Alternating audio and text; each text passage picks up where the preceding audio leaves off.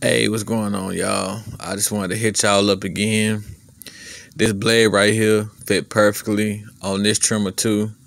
It's the Kemei 1943. And unlike the wall detailer blade, with the wall detailer blade it sounds loud, but it's very smooth, super smooth whenever you put the blade on this trimmer. That's the sound of it right there. You can barely hear it. And this blade get the job done. It don't matter the speed of the blade, you know what I'm saying, any of that. This blade is sharp. You can put this blade on a 2300 SPM trimmer and it's still gonna make sharp lines because it's really all about the blade, you know. And this blade is really fire.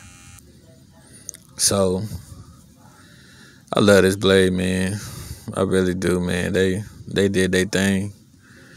I'm glad I got this bad boy. Very happy with the purchase of this blade.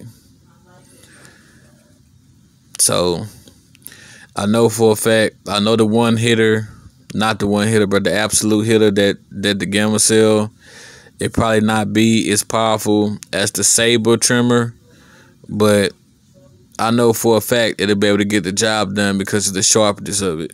You know what I'm saying? You can put this blade on any of the Gamma trimmers and stylecraft trimmers, it's gonna perform. You put this blade on anything and it's gonna perform, you know. Like the blade is equivalent. You know how like you can have a fucked up cut, but if you got a nice ass lineup, you know, the haircut gonna look alright.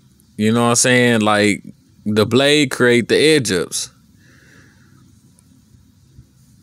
And the body can be similar to the cut. You know what I'm saying? Like the body don't gotta be fast, strong motor, or any of that. If you have the right blade on that bad boy. And this is the right blade. Alright, y'all.